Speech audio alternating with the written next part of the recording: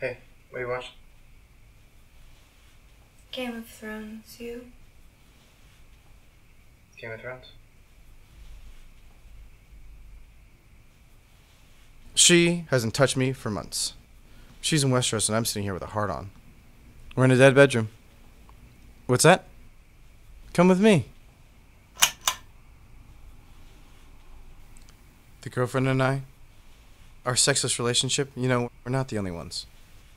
Right now on Reddit, there's a dead bedroom subreddit that has over 25,000 active readers. There are forums all over the internet of people telling their stories of no longer having sex with the people they love the most. I was reading an article in the New York Times, and it said that there are 4 times as many Google searches for people in sexless marriages than there are for people in unhappy marriages. It's a real phenomenon, and it's something that we as filmmakers really wanted to explore. It started with a friend of mine. He came to me and he said he and his wife had stopped having sex, but because of the economy, their kids, various anxieties, he couldn't get out of the relationship.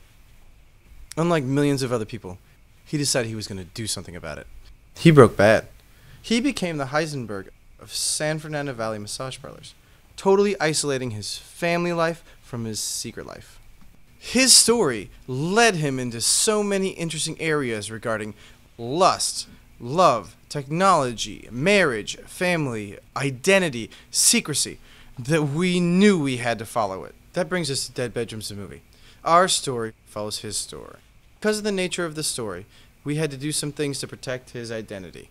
We had to change the way that we told our story to try to make sure that things were safe for him. We are going to try to make Dead Bedrooms hug the contours of reality as closely as we possibly can.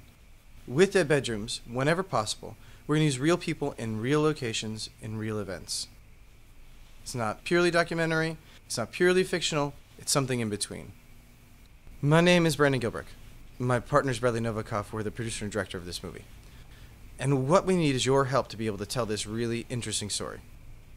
We're offering a range of perks, all related to Dead Bedrooms, from infidelity kits to t-shirts to days on the set.